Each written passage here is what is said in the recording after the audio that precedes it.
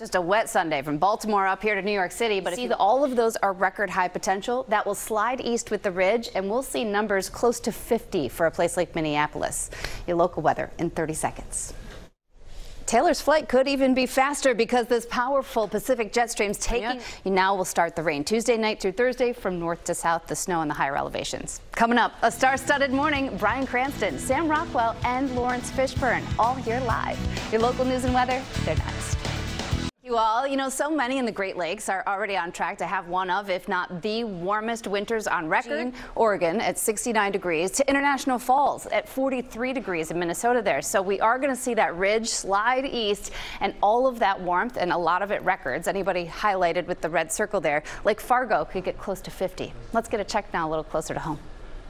Thank you, Robin. New York City this morning with the clouds overhead. By tomorrow morning, the wind chills will be in the 20s from Baltimore and Philadelphia, Scranton, and then near zero in parts of Vermont and New Hampshire. All right, let's get a check now a little closer to home. We're up now. Okay, so you got the maroon memo. We got the green memo. Yeah. George? Standard banker seal.